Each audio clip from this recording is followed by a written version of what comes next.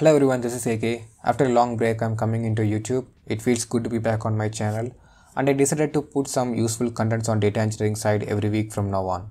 We can expect some good video on this channel like before, and if you like my content, do share and subscribe. Let's start this video.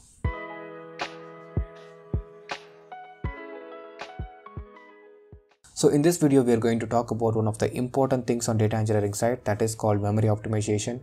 And if you see the data engineering stack right now, there are a lot of tools like Spark, Hadoop offers good scaling for handling the big data with low memory consumption. But if you go a little back there is a Python wrapper called Pandas, which offers same data manipulation facility like PySpark and Hadoop.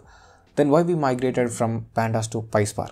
So when the data grows exponentially big, Pandas won't be able to offer the parallel computing feature for its operations.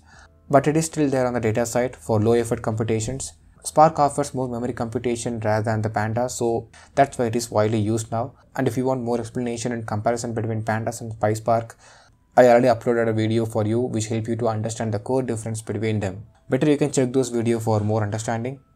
So the main context of the video is how to make Pandas more memory optimized for its operation. If you want some peak optimization on memory side, I would suggest users to go for PySpark, but the users who still use Pandas, there are some ways out there. We are going to explore one of the way in this video. In this video, I'm going to use chunk for Pandas to optimize the Pandas code to consume less amount of memory for doing the transformations on large dataset. Here I already implemented the code. I'm going to explain you the coding path with some proper explanations. If you have any doubt, you can ping me in the comment section. I will reply to your doubts. Here I imported the Pandas NumPy. These are the main libraries. And for displaying the memory information, I imported the memory profiler. This memory profiler will act as a decorator here for tracking the memory consumption rate on both set of data frames. In the first set of code, I have read the data using Pandas without chunks implemented. And in the second set, I implemented the chunk size parameter while reading the data frame.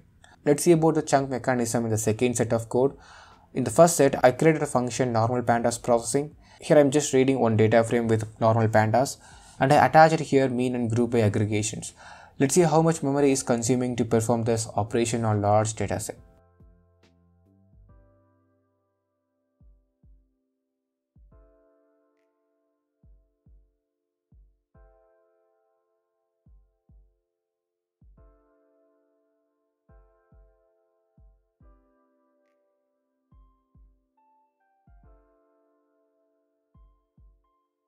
So see here it consumed some sort of memory. Let's see how much memory consumed on chunks enabled data frame.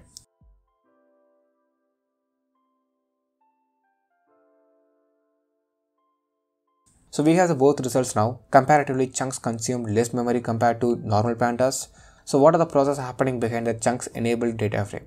Why it is consuming less amount of memory? The concept of chunks is, if you have 1 million records, it will split your data into different parts. Like in our example, our data frame has 1 million rows, and I mentioned the chunk size as 1 lakh. 1 million equal to 10 lakhs, so it will split 1 million into 10 different parts and process each one every time. For example, first time it will process 1 lakh set of records and it will go for another set of records. Same like it will go for 10 times until it reaches its threshold. So once it processes all the set of records, it will concatenate all the 10 sets into single data frame. For better understanding, normal Pandas data frame process 1 million records straightforwardly, but chunk enabled data frame process 1 lakh in 10 times. Eventually we are getting the same results as we expected. The way of handling here is different. So this is the process behind the chunks.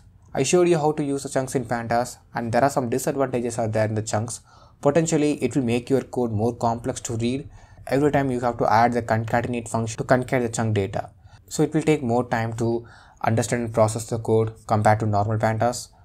If you have small set of logic, you use chunks. But in case if you have more complex logics in your requirement, better you move for Pandas. That will make your code more readable. So that's all about this quick video. Thanks for watching and thank you. See you on next week.